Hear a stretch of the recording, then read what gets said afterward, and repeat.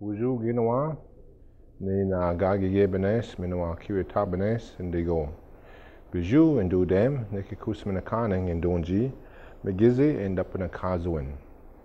I introduce myself in a language because that's the most important thing about who I am and what I am. So in English, I mentioned that my name is Dan. Anishinaabe name is Everlasting Thunderbird, Gagi Yebenes. And my clan designation is the Lynx. And I'm from a reservation in Ontario, Canada called Nigigunsaminakani. And today what we're talking about is cultural aspects of the language. For those people that are teaching the language, you really should be aware of the cultural aspects of it. You really cannot separate the language from the culture.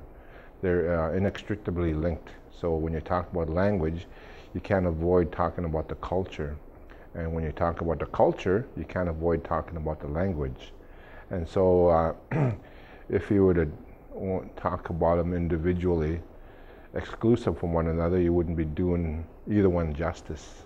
And so they're linked that way because you hear, you can see and hear and learn a lot of things just from words, from the language.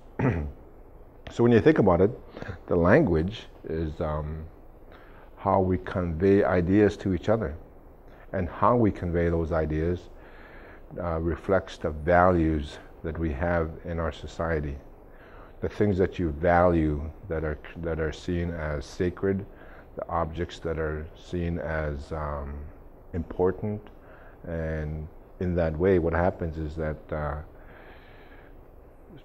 first language speakers intuitively know this just by listening to the language.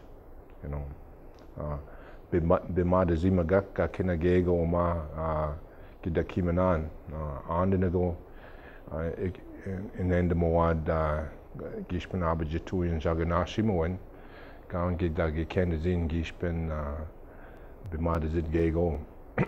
There's certain things in the English language that doesn't translate well from Ojibwe, and so because you're missing certain things. And good explanation for that is that the language, the English language, are being told that it consists primarily of nouns. So when you talk about nouns, what you're doing is you're describing just objects. In Anishinaabemowin, you're talking about verbs, and so you're describing what's going on.